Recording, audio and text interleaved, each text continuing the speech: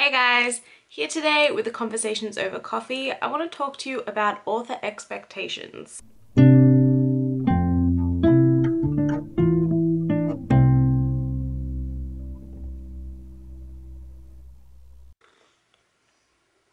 So, author expectations. What I really mean by that is how your expectations of a certain author affect your actual experience with a book. Now, there are lots of different ways that you could gain expectations of an author, whether or not it's because they are very popular, I've heard lots of people talk about them, whether or not you have read a particular book from them and really loved it or maybe thought it was mediocre. I apologize for any noise in the background of this video. Scout is playing. Thanks, honey. Yeah, okay. Anyway, back to what I was saying. Expectations of authors. I know that my personal expectations often affect how I read a book. Most of the time, if this is an issue for me, it's because I have high expectations of an author. It's an author that I've maybe read one or two books by and I loved them. And so when I read a book of theirs that maybe wasn't as much to my taste or I felt didn't live up to the standards of the other books, I feel seriously let down. And I often try and counterbalance my disappointment with trying to find as much good in that book as I can. It's like I so desperately don't want to be let down with them that I'm just trying to find as many positives. And then there are certain books that if I had have read them earlier, I would have probably liked them a whole lot more. As in, if I hadn't have read a better book from that author first, then the standards I would have had for that book wouldn't have been quite so high and I'm sure I would have enjoyed it a lot more.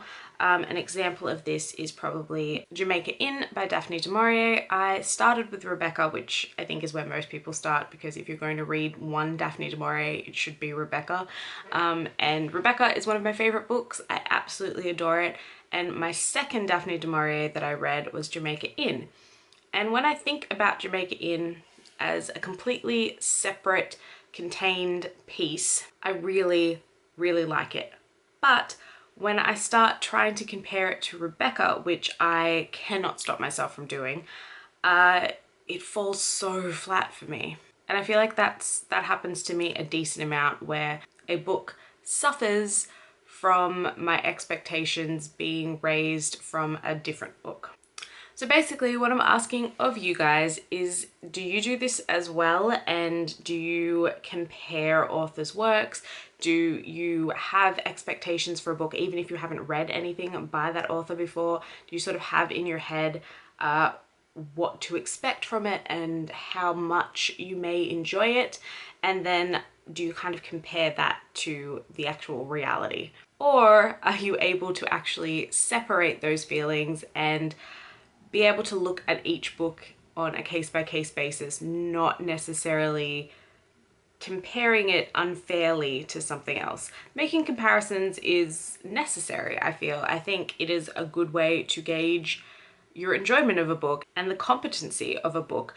But I feel like there are certain comparisons you can make that are maybe based on biases and are maybe a little bit unjust and a little unfair to the book. But yeah, I just want to know how you guys deal with author expectations, how often you feel let down by an author that you really love, and where your expectations stem from, whether or not you only have expectations about an author or a book if you've previously read something by that author, or if just your general knowledge about an author can be enough to have you expecting certain things. So that's it for now, guys. Very much looking forward to hearing your guys' views on this. Thank you all for watching. I hope you enjoyed this and I will see you soon.